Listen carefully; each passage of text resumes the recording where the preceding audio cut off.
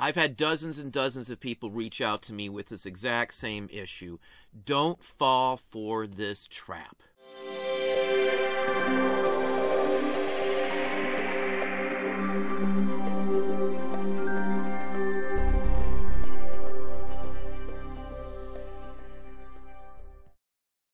Hey, it's Don. Today we're going to talk about an issue that does affect quite a few people. I have people reaching out to me over this exact issue quite often. Now, I received an email message, one of many I've received, about this exact same type of problem. Basically, the person purchased a massive lot of items, a bunch of stuff. They sunk a ton of money into it. In fact, let's just go on over right now. Let me read you a couple segments of their message to me. Now, I do have permission to share a section of this email message. I did talk to them. I did help all I could. I did make a bunch of suggestions with this issue. Now, I'm going to start a little farther into here. I don't want to give out anything personal. I don't want to give out other information that they don't want shared. But it was a huge lot, and I took 3 trips with my truck to get it all. It was a massive amount of stuff, and I figured I couldn't go wrong. There was just too much stuff, but so far not much of it is worth nearly what I thought it was.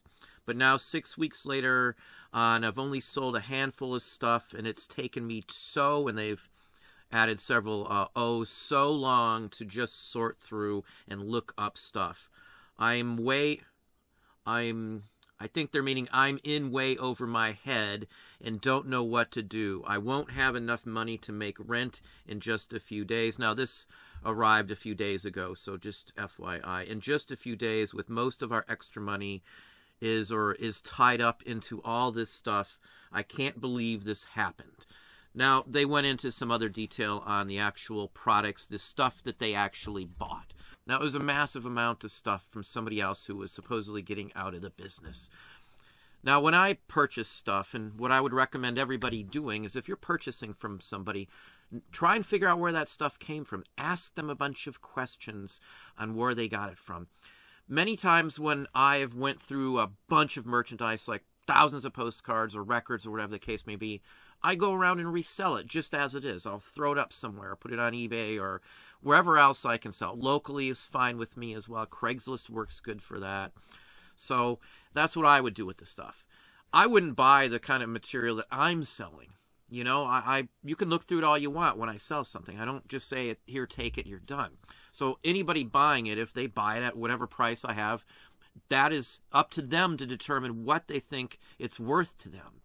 If you're not up or don't understand or don't know the type of items that you are buying, you can have this happen to you. I've had many far worse cases than this one, where people were just so far over their head. They thought for sure quantity means a bunch of sales. Quantity means easy money. And it's just never that way. If I'm going to buy something or somebody's asking me, hey, does this look like a good deal at this price? A lot of times my patrons will send me a link to something they want to bid on or something they're interested in and things like that, and ask my opinion on it. My first thought is, how are you going to sell it? Regardless of whether it's a big lot or a small lot, you've got to be able to look all that up. You've got to be efficient with it. Even if, let's say, it looks like for sure some of the stuff's going to go for some good money, you've got to consider all the time you have invested into it. So just picking up 3 truckloads or 3 van loads of merchandise, maybe hours of your time depending on where it's at, loading it, unloading it, sorting it, shelving it, photoing it, all that stuff takes time. Now, in this case, it's collectibles. It was vintage items, books and things like that. There were some comics. There were some other things, cards, figures, a bunch of records and music, things along that line. Again, quantity does not mean there's value there. We've sold off thousands of records, in many cases 5,000 at a time for, $500, $600, $700. These are lots that we've went through. But quantity, it's still worth that to the right person. Again, it depends on your knowledge of the items that you are selling. If you don't have a clue on them, or again, you just look up a couple of items and you're going to invest thousands of dollars into a massive purchase, man, that's just highly risky for anybody out there. This can be a major trap, and it's something, as I said, that a lot of people fall into because you just assume, you trust somebody's word on the value on a lot. You look at the quantity of that lot and the value that they're stating, and you assume, yeah, wow, there's no way I can go wrong. And as I said, even if you look up stuff, make sure that you're randomly looking at stuff. Make sure you're not pulling stuff that they have right up on the top and stuff to look up first. Those might be seeded. A lot of dealers, and even a good example of this is like a storage unit. A lot of times, a storage unit place might not be on the up and up. They might seed a locker, a storage locker or storage building with some good stuff in the front that shows up in their photos that they take to show you what's inside of it. If they've opened up the locker or storage unit ahead of time to show those photos, they've got all ample opportunity to do something. Now, I'm not saying they all do that, but I've seen reports even here locally from people that have been scammed on stuff. They were able to produce proof that some of the items in a locker were the same ones from a sale a month before. They just reused those same highly collectibles when it didn't sell, and they put it somewhere else in a different locker, a different number, and a different location. Don't ever take someone's word on what's there. You need to look up enough as well on whatever you're buying to know for sure you're going to get your money back, or I don't buy it. Now, if it's like $25 for 500 records or something, chances are you should be able to make some money off of something like that. But there's no guarantee even at that cost. Again, looking up 500 records might take you some time if you're not into records. If you don't have the skill to flip through something and eliminate all the low-valued items as you look through them, it's going to take you a world of time to get those up, to get your money back. So, end of story here is don't invest money unless you know you're going to get a return on it. And again, you always have to consider your time and effort into whatever you buy. And that's one of those things that, especially if you're new and you've never run a business or anything like that before, that's one of those things that most people will miss. They won't be judging or including their time, their effort into whatever they're going to sell and list. If I'm out somewhere and, I can make some money on something, but it's big or it's going to be a hassle, chances are I'm going to move on to something else just because I don't want to waste the extra time on it. I can find something of a comparable profit margin with less work, less effort involved on me. I'd rather work smarter than harder for the same amount of money. So again, I don't mind passing something up. If you watch some of my videos in the past, you see I pass up stuff. It's not, I pick selective items. I pick items that I personally know. And if I don't know them, I'm going to spend a heck of a lot of time researching them before I shell out a good amount of money to purchase them. This is honestly a major trap for a lot of people, especially, as I said, when you're first starting out. Don't be deceived by somebody. Don't be deceived by quantity. People say, hey, you got a lot of quantity up online. Well, that quantity came from assortments that I've hand-picked the best stuff out of. It's not everything I buy in mass quantity is worth listing. A large chunk of what I do buy in mass quantity, like records, for example, probably isn't going to make me a fortune.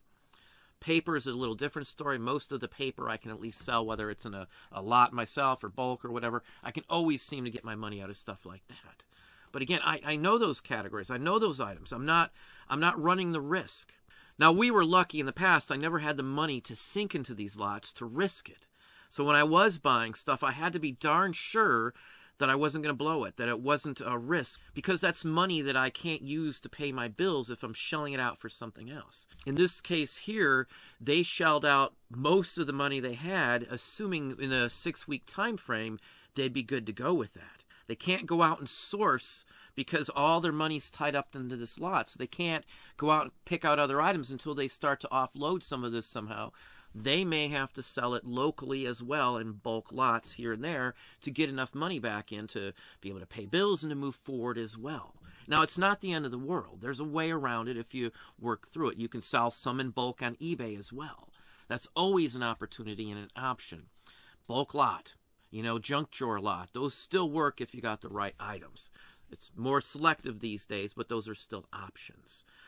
If it happens to you, don't give up. It's not the end of the world. It may be drastic. It may be a rough time again until you get the money back, but it's a doable experience. Most of the folks who have reached out to me have been able to overcome this issue. It's a learning experience as well for everybody when this happens. You're not going to do it again. An extra 30 or 40 minutes of research or an hour of research into a purchase of this size for thousands of dollars would have probably saved them. I would rather do the research out there in the field than purchase it and find out at home that, heck, I messed myself up and blew it. I spent a lot of money on something I'm not going to get back. One other thing I would say, if you can't afford to have that money sit for an extended length of time on any purchase, I wouldn't recommend purchasing it. I can afford to buy thousands of dollars worth of stuff and not have it sell for a long time. It doesn't matter as much to me. It's not a huge of an issue because we routinely sell enough stuff that it's not going to sink me. But it's taken us years to get to this point to be able to do this.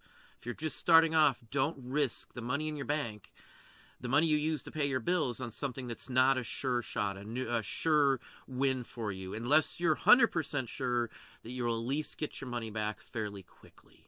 When you're first starting off, it's quickness, it's time, it's turnover. You've got to turn over merchandise to keep the business going. And if you can't do that, that can end you. Well, there we have it. Hopefully that gave you some ideas, some thoughts. If you enjoyed this video, please hit that like button down below. You can also hit the bell icon to be notified if I post new content or go live. Subscribe and tell all your friends.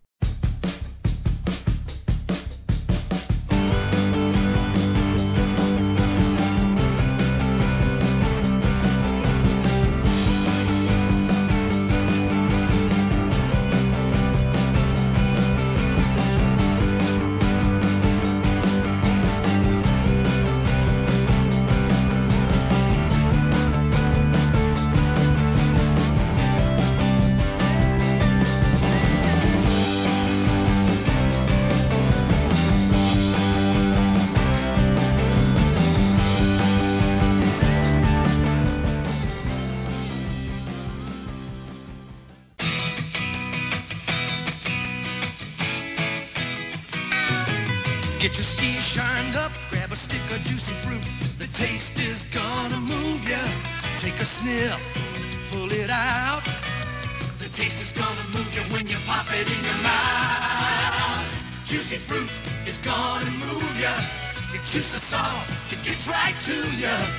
Juicy fruit, the taste is gonna move ya.